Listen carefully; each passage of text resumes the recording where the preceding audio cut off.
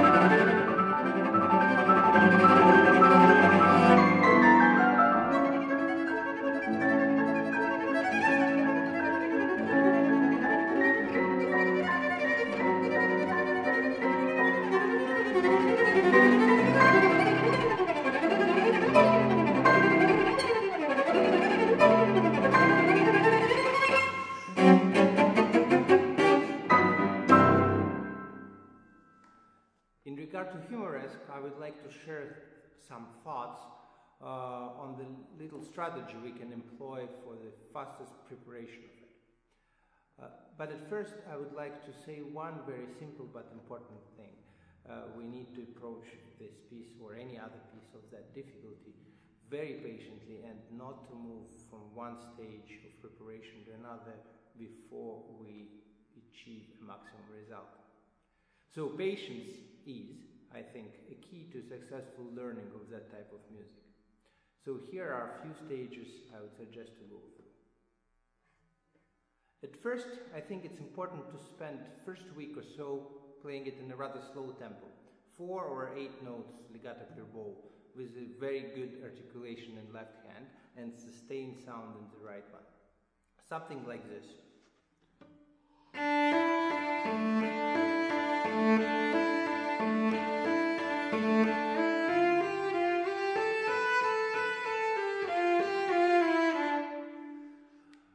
Once the good level of intonation is achieved, I would suggest to add dotted rhythms both ways to increase the difficulty for the left hand and to prepare it to move faster and more efficiently. The other way around.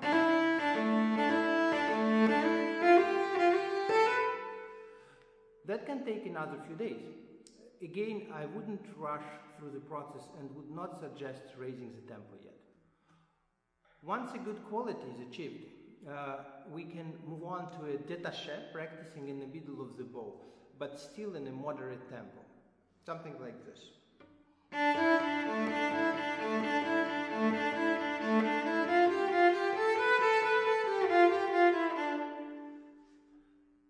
From that point, we can start gradually raising the tempo. This I would do very gradually and suggest to raise the tempo bar only after we feel that we achieve the high quality of execution and achieve the feeling of relative easiness and freedom. It's important to remember, I think, that the raise of the tempo has to be very, very gradual, and we have to be very patient. At the end, when the desired speed is achieved and the piece is more or less performance ready, I think that it's very important to always combine running through in real tempo with significant amount of slow cleaning up sessions. I don't have any particular ratio of fast versus slow in mind, but I think that the slower one should prevail over the faster one. The last thing in regard to preparation of the Humoresque, I would like to mention two of the less conventional techniques Rostropovich decided to put on his piece. The rest of the piece contains more or less similar type of difficulty as, let's say, Popper's Dance with the Elves. The first one is fifth and fourth in double stops in the thumb position. There is one little detail which I think helps to execute them cleaner and more precisely. Here it is. While changing positions in them, I would suggest to articulate every quarter in right hand and make a micro stop in the right hand when shifting.